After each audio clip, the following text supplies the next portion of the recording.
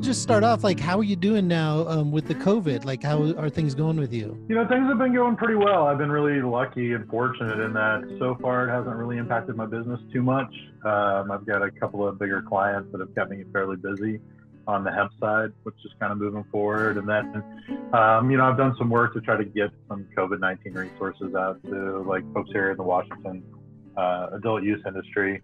It's been interesting to see that sort of scramble, but I already worked from home. The biggest impact is I haven't been traveling like I was at this time last year. And, here in Washington, cannabis was deemed essential. So, the stores have been open. Kind of been watching, what's happened with that. I think, it's been good and bad in that it's great to see the industry be essential, but I think it's also had an impact on businesses and that, the demand has just changed. Weekends aren't big. They aren't able to do events and promotions. I mean, obviously things like 420 didn't really amount to too much. Even we just had the 710 holiday, which, so I think people have been steady, but maybe not as seasonally busy as they might have been. I know here in Washington, we experience a big bump in the summertime with tourism, which, isn't going to happen. So it's, definitely had some impacts in terms of, people trying to figure out how to adjust to this reality. It's definitely good to know you're doing well. And like you, just me and my family adjusting to these uncertain times and getting used to working from home, which has its benefits and of course disadvantages. So you, Matthew, you have Think Happy Consulting. So tell us about that, and especially how'd you come up with the name? Think Happy Consulting, I started about almost 2 years ago now. Kind of out of my experiences in the adult use market here in Washington State, and sort of seeing a need for sort of more regular business support. So I started a consulting business that was really focused on compliance and workplace safety. Now as that has evolved over time, I'm starting to include things like good manufacturing practices, as I start to see that become more part of the industry. The name, I really kind of wanted to try to do a little bit of a clever play off of something cannabis related. So Think Happy Consulting is THC, and something to maybe get away from the typical cannabis or those things that are more maybe more recognizable, but just wanted to try to come up with something a little bit clever there. So what were you doing prior to starting the consultancy? Came here to Washington State in 2015 to work in the adult use market. I was recruited to come open up a retail store in Sequim, Washington. I live out in Port Angeles, just past Sequim, about 2.5 hours northwest of Seattle. And I had an opportunity to come and do that. And then that led to another opportunity to manage a tier 3 grow here in Washington, a 30,000 square foot, kind of as an operations manager. And then they got taken over by a larger entity, and I ended up in a bigger role with those guys. And through that experience, I realized that there was a lot of emphasis on certain areas within the industry, cultivation, even here in Washington, because there isn't vertical integration. I mean, figuring out packaging and supply chain issues, but there were certain things that really weren't getting any attention. And prior to joining the cannabis industry, I had done safety for a municipality in New Mexico. And so I had really become, familiar with OSHA rules and how all that worked. And through some experiences I had, I saw, this is something that nobody's really paying any attention to in the industry because it's so new and young. So there might be some opportunity to try to get, provide some services to these kind of folks to help them get themselves compliant with things like safety, with also an understanding of the actual ins and outs of the cannabis industry. I was really fortunate to get, in a pretty quick arc here in Washington to go from getting to be part of opening a retail store to running a grow operation and delivering products to lots of stores, and then being part of a much larger entity that was really trying to figure out how to produce enough cannabis to feed their successful brand. And so that really was a very educational 2 or 3 years in terms of how the industry works, and then understanding, how things like safety and compliance work, gave me, like I said, a kind of a seeing that niche that could be filled. You started in 2018, and if so, how'd the first year go for you? Actually pretty well. I was lucky to, through a lot of networking here in the state, get some work in terms of, finding folks that needed safety plans, and then also started writing some SOPs along the way for some different extraction processes. For people who haven't heard, what's the SOPs? Standard operating procedures. So, like the employee manuals and all that. So I've done a lot of that work now along the way too, which I love because it gives me the opportunity to really learn more in depth about a lot of how these processes work. And there's a certain creativity that goes along with all that I enjoy too. And it's really given me the opportunity to see a lot of different operations and how people do things. The cannabis community is somewhat small, and there's this opportunity to network. I do a lot of stuff with the Cannabis Alliance here in Washington, which is a trade group I belong to. And then through some traded shows and stuff there, I was able to make some early connections. And then in early 2019, I got a big customer on the hemp side. I worked with a big hemp dryer company, and I've helped do a lot of their documentations and trainings and stuff. So that really kind of brought me into the hemp side of things, which is, what happened last year in hemp was unlike anything I've really ever experienced in that sort of gold rush mentality that was happening. And, this year is much different, but that's really taken up a lot of my time in the last year. What are some, characteristics of this sector in Washington, and maybe how do you think it compares to Colorado? And I know you mentioned Tier 3 and you mentioned vertical integration. So I'm just curious how these things also come into play. Washington is much different than some of the other states that have an adult use market.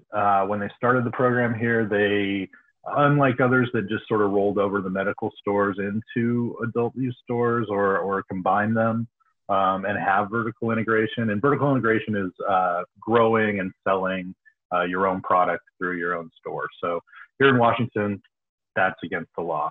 So growers and what we call processors are usually extraction or people that package and produce a product. But here in Washington, everything comes in its own individual package. There are no jars in stores that you used to look at and weigh it out in a store. And so that has created kind of its own different beast in that, as a producer, you're fighting for shelf space in a store. You don't automatically have an outlet to sell your products through a retail brand. So, there's a lot of hustling that goes on in this state to try to produce that. And then that this has really led to a different kind of competition, I think, here. It's not so much, and at the same time, you're limited in the number of store licenses you can have. So there's no 22, 25 store chains in Washington. You've seen people start to, create licensing deals and co-brand and do some different creative ways, but even those stores are in the like 6 to maybe 8 range.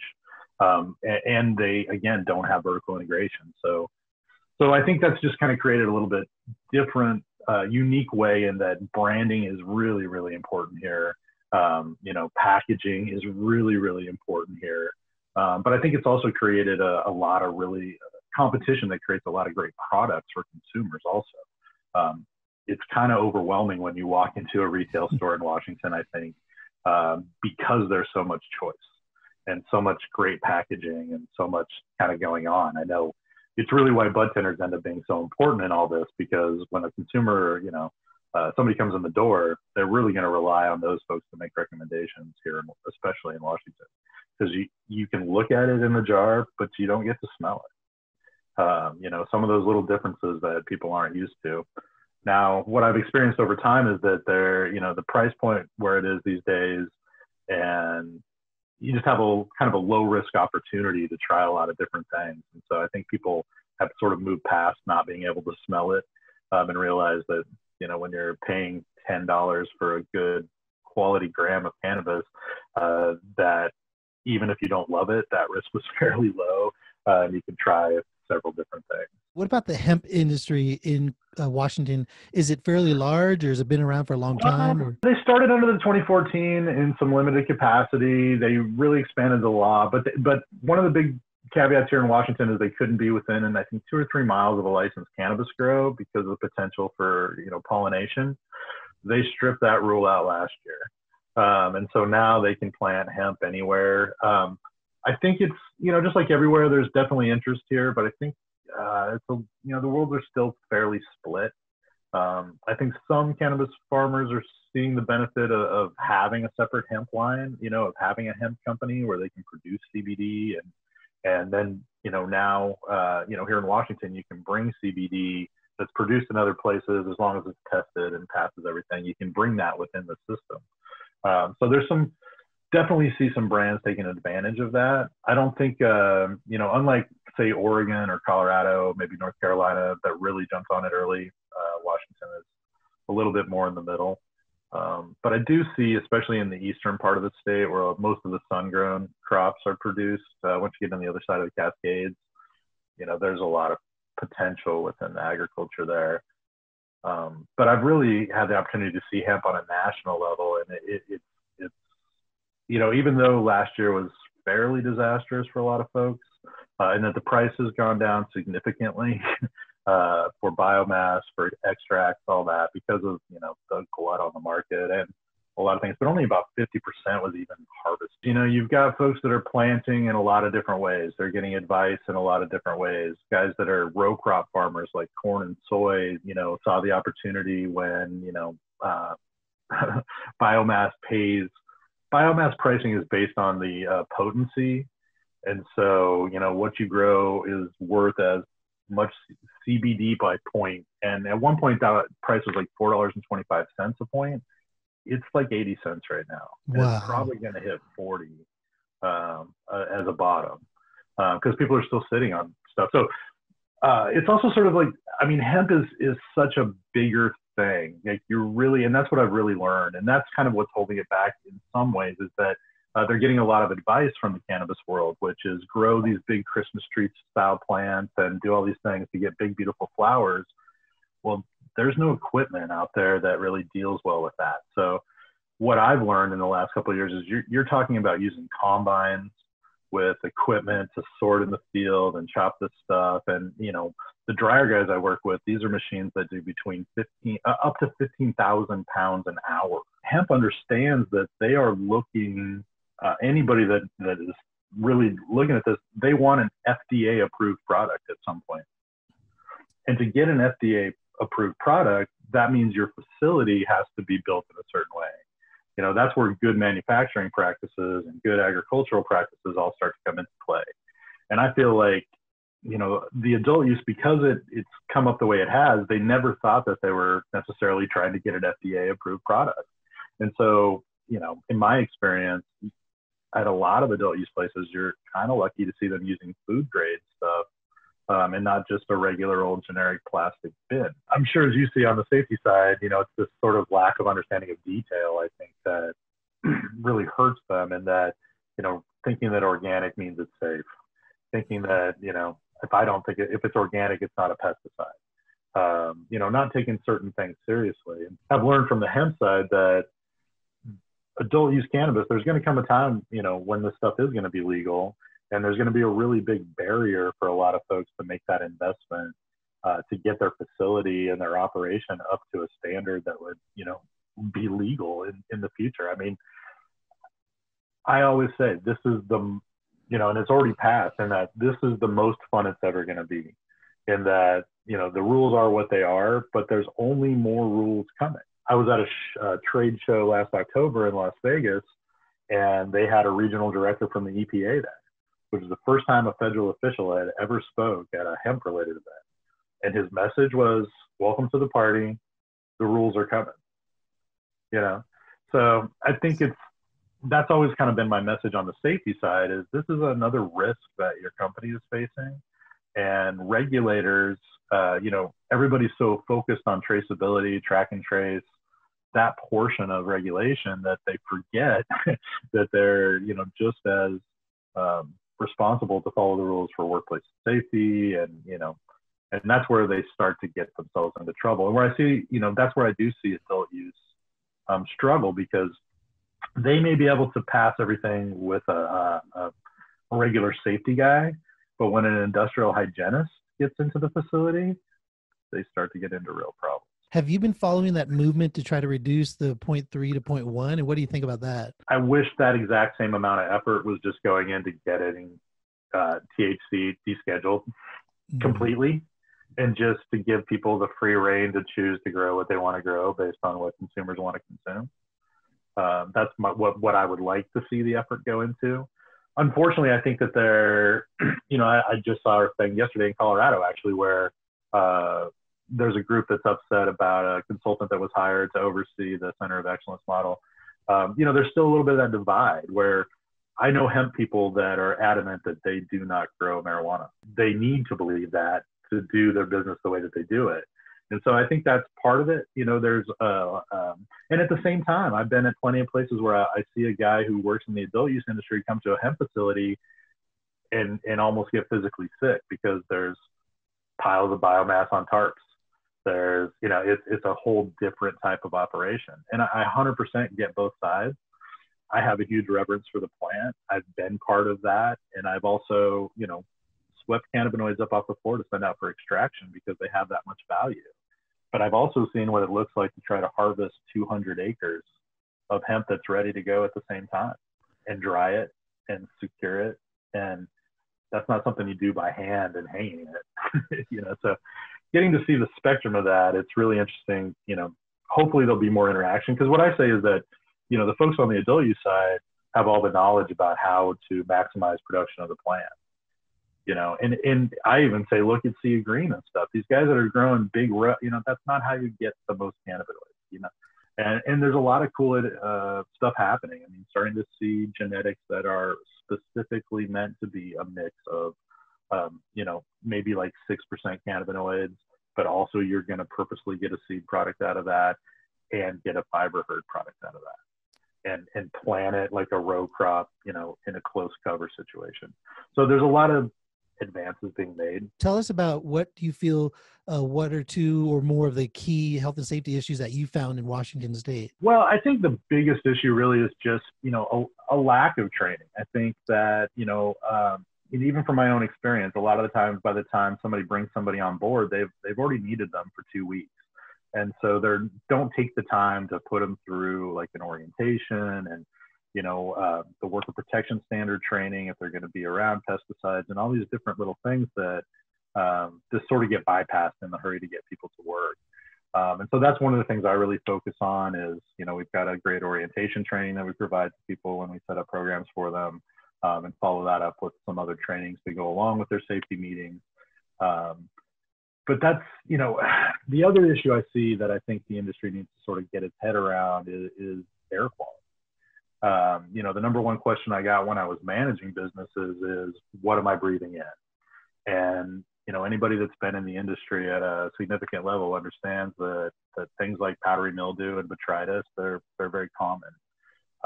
And, not to mention potential pesticides and all that. So I think there's some good work that's being done to kind of understand, it's an interesting niche. Even what does long-term exposure to this level of terpenes, volatile organic compounds, do to somebody?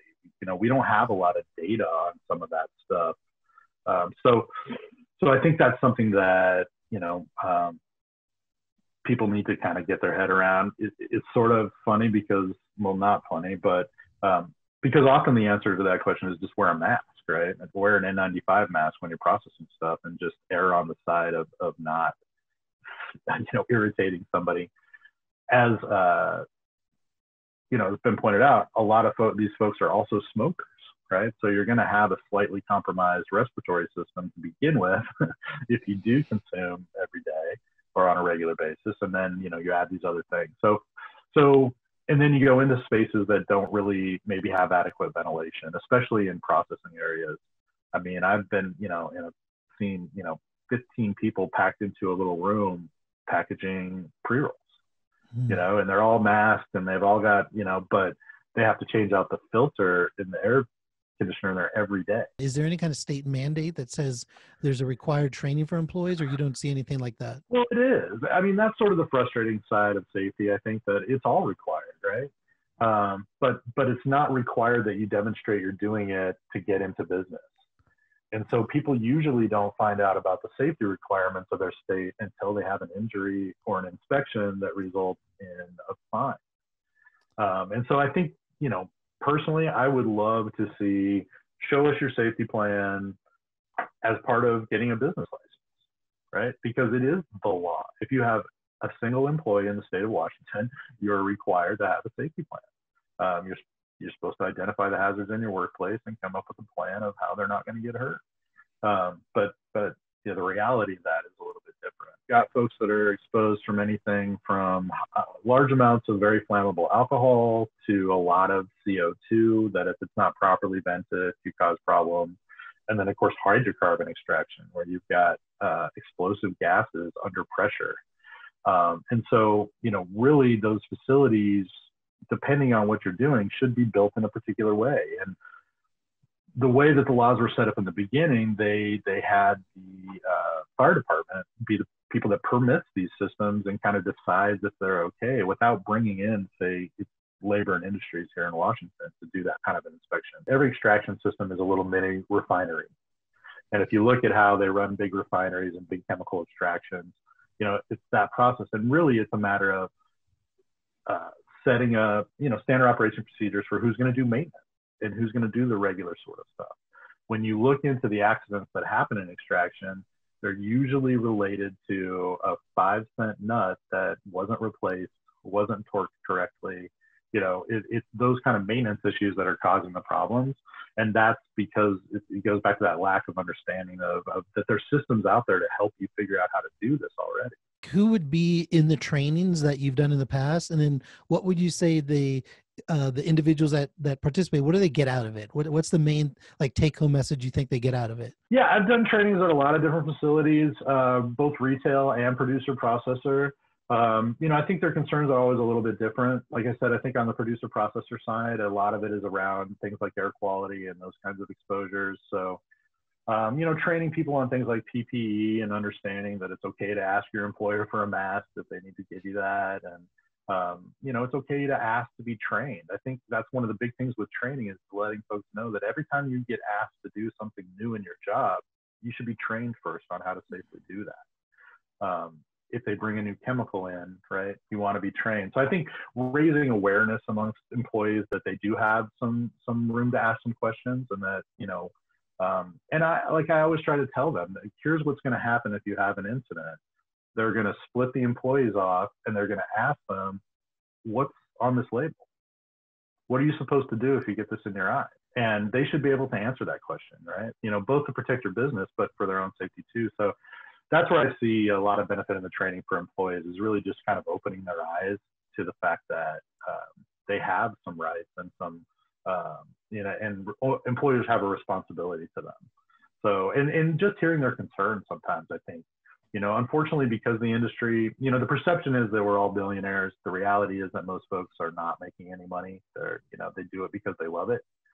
And, somewhere in there that gets lost. And I think a lot of owners, operators are so focused on trying to keep their businesses afloat that it's sometimes perceived that they don't care about these things. And it's not that they don't care. It's just that they are, trying to make payroll that week, right? But I think having things like trainings, having safety meetings, having, showing those kind of things, that's a way you can show employees that you do care and help get them, invested in kind of creating that culture of safety. You also have created a couple of visual images or graphics to help with your training. So tell us about one that you found the most interesting. I worked with a friend to create a poster just to kind of help people understand how to get started and to kind of lay out, in a way how complicated it sort of is, in that, as an employer, you have a certain set of responsibilities. And so the way I kind of set up that poster was to kind of follow down, if you're doing different activities, what sort of, plans you might be required to have. But, here within the cannabis industry, if you're doing production, you really need to look at things like labels to understand, everybody's going to have your basic safety plan, accident prevention plan. But in this industry, things like respiratory plans, respirators are a big thing, right? If you have a respirator at your facility right now and you don't have a written plan, haven't done medical fit and fit testing, that's a violation, right? Because you're not supposed to have them there if you're not doing these other things. And so for people to kind of really look at, that's what I've been trying to raise awareness about. It's not, I don't want it to be overwhelming too overwhelming, but I wanted it to be overwhelming enough that people would try to take it more seriously. I think the next one I'm sort of working on is to directly lead more at workers specifically. This one is more for employers, but just to kind of get them aware of what they, could be thinking about and help protect themselves. With your work with Think Happy Consulting, do you like your job? I love my job.